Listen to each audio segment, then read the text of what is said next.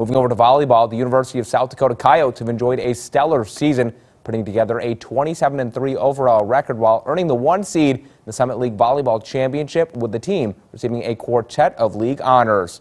USD junior Elizabeth Juhnke was named Summit League Player of the Year, as the Minnesota native has etched her name atop of the Coyote record books. This season, she set the program mark for most kills in a match with 39, while leading the nation in kills and kills per set. Lola Weedman earned Summit League Defensive Player of the Year honors after leading the league in digs per set for the Yotes, who averaged the most digs per set with 16.